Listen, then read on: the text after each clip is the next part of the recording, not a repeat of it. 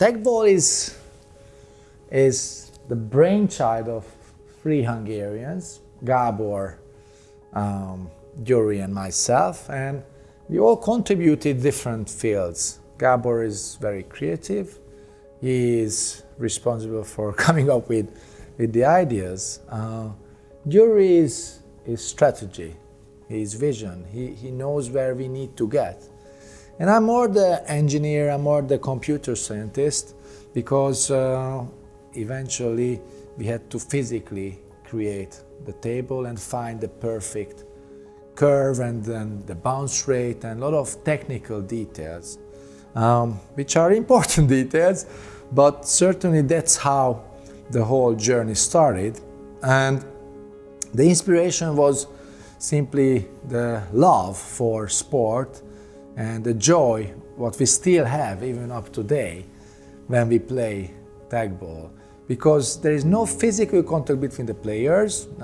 At our age, we don't want to get injured. We don't want any young, motivated player to do a tackle on us. But in Teqball, we still have the same ball as we used to play with football. And also, we have the competition. But we don't need that many people. We can play it in a garage, in the garden. So it just makes everything easier. You know, no wives complaining why you leave, and so on and so on. And you don't have 22 or 12 players. Much easier to organize a game of 2 or a game of 4. So that's how the story started.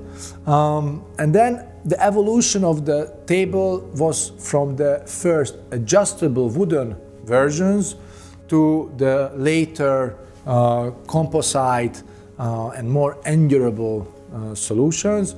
The first ones were about experimenting and trying whether this works or not.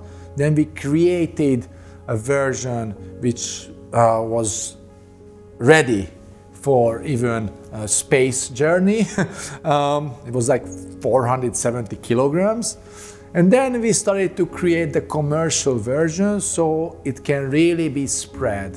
And we use different technologies, sheet mold compound at the latest stage, high pressure laminates at the earlier stages, and so on and so on. The evolution was in many funny moments.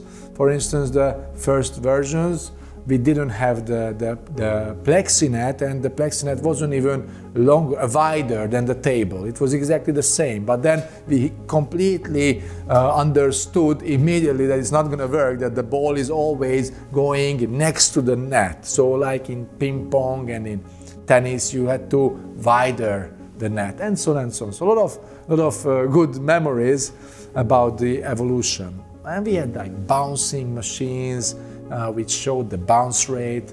Everything was very technical and all measured. The sport has certainly got a flying start. Now, 3 years after the International Federation, we have more than 90 national federations. And I think the fast track of Teqball is still this pure love for this small competitive element. And at the same time, if you think about sports, football is popular because it's cheap. You can have a ball and you can play football. At Teqball, we just need the table. So our duty and responsibility is to get the table wherever we can, everywhere. And that's why then the ball is already given, so it's accessible. And everyone who knows a little bit of football, who plays a little bit of football, can in 10-20 minutes with a short learning curve learn Teqball. It's not an easy game, but the challenge is, like, to use a Hungarian example, with Rubik's Cube. It's not easy to get the Rubik's Cube right, but still everyone is trying it, playing it, and so on. So then you eventually get it, and the learning curve is relatively short compared to, for instance, snowboarding, where you have a week and you hurt yourself. This doesn't happen in Teqball. The club development also plays a vital role. This is where we see the future. In the grassroots levels, and to have a huge base where the best competitive players will arise from. The more clubs we have, everywhere is going to be a strong base for the national federations and to have an official sport in the country. And right now that GAIS has recognized Teqball, I think we can clearly say that Teqball is now closer to becoming an Olympic sport than not even becoming a sport at all. That's obvious, isn't it? But if you think about it, usually 40, 50 years are needed for such an organic growth for a sport. This is what we, on purpose and consciously, we try to speed up this process, and this only happens with the support of the national federations, the clubs, and the athletes. Yes, everyone is saying that COVID is making life difficult. Of course. World Championships of Teqball has been cancelled last year. But COVID has given us the opportunity to get the paperwork done, to get the federations and the system in place. So at the same time, it also gave us an opportunity. So I still look at it as a time when we can really progress and fast forward the sport in many countries. And I really hope to see by the end of 2021 at least 150 Teqball federations, active operating federations. This year the competition started. There is the calendar on FITEQ.org. Download the FITEQ app. You can easily register yourself. And we hope that continental and the intercontinental, the World Championships can be easily held by the end of the year. Worst case, maybe in a bubble where we can safely hold these competitions. Health is priority. We don't want anyone to risk anything, but we want fairness. So if no one can travel, we don't want such a competition where someone feels that I could not make it because of external reasons. Sometimes they ask us, I guess, inventors, co-founders of the sport, what is the feeling about this? And for us, it's not something we really can describe with words when we see images and videos of kids playing in random remote places, the game of Teqball. I don't think we realize that what's going on with us and with this sport. But I hope that maybe my kids or even my grandchildren will one day realize this. So probably that's the best answer. We are more than proud. Again, this is teamwork. So I truly hope that everyone feels the same, because what people do in their own countries as national federation, this is the same. You are creating a new sport in the country. And then certainly the other question is always about the famous players. What is that? How are we doing that? The global superstars. And how do they inspire the next Teqers? Well, these players, simply by their history, they are inspirations. They are legends, they are idols. And people like Ronaldinho and Messi and Ronaldo, they are followed by hundreds of millions. So certainly this is helping and making our journey faster. Social media is making everything faster. But at the same time, I think that the conversion with these players is that they don't do this for money. They do it for the same reason as we did it in the beginning, just because we love to play the game. And we love to have this feeling of competition with friends. And you can play this with anyone, your family members and so on. So this is how we think should work and should be. It's still the same game. And it shouldn't be anything else. Of course, you can play for a lot of money, and money is always poisoning a lot of things in sport. And you need money, of course, but at the same time, when you can represent your country, when your family members can see you compete, and when you do everything, then that's probably what more important, at least what matters in life.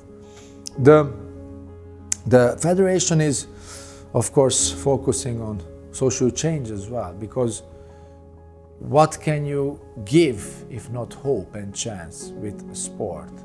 And I think that's an alternative version, Teqball. You know, football is difficult. Teqball is new. There is more chance in Teqball. And the chance of Teqball becoming very popular is also much higher. Simply the nature of some sports limit who can do that. Simply, sometimes it's the physics. Winter sports most probably won't be that successful in Africa. But at the same time, Teqball doesn't have these limitations.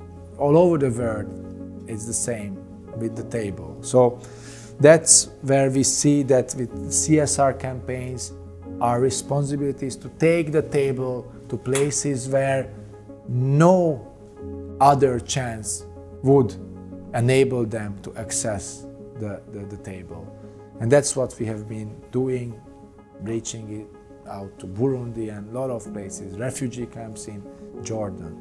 And this is beautiful, beautiful to get the pictures of barefoot kids playing the game.